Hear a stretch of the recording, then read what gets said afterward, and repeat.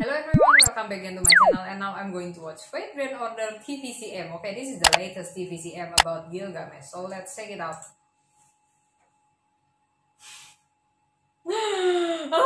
I miss him in episode 19. Even though it's a very painful episode, but okay, it's so cool when he was using that Melamut Dingir alone. Oh! Don't give me that face. Okay, I just watched episode 20 of Fate Grand Order Babylonia, and that was a very amazing episode.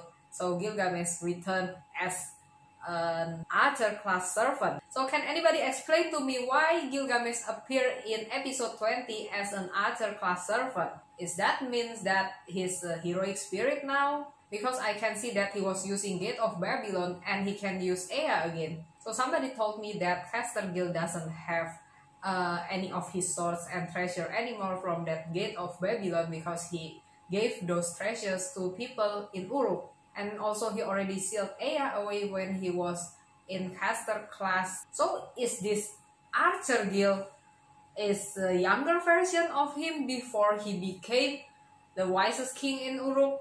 I mean, did he die in episode 19 and then return back in episode 20 as a heroic spirit? So if you guys have the answers, just share it in the comment section. I really appreciate it because I really love this character.